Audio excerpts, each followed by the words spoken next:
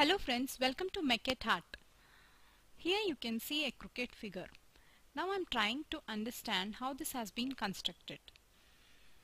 Under Inspect, I have a tool called Section Analysis.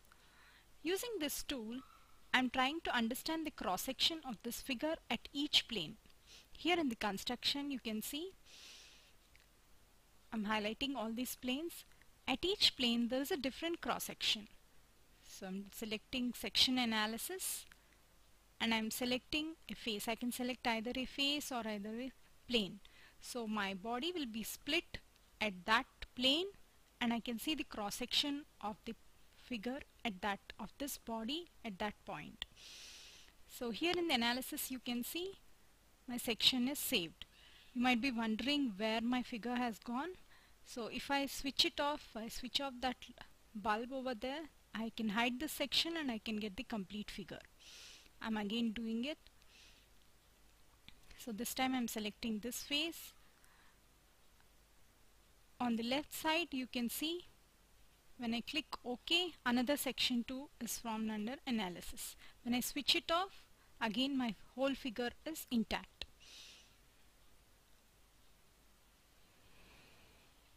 So I can even create a plane to understand the section or cross section at that point. Here you can see I am just creating a plane right now.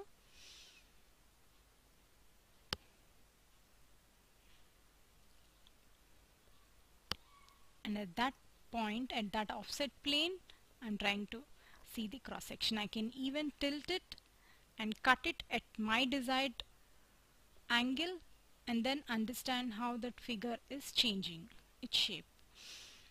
You can see again my figure is intact. I only need to hide all these sections. So even in between the analysis, if I need, I can review back my different section analysis and understand the figure well. Let us see another application of section analysis. Here I have a ball bearing, but I am unable to see exactly all the parts of this bearing. So now I will go for analysis. I can select the desired plane and try to understand how this assembly has taken place.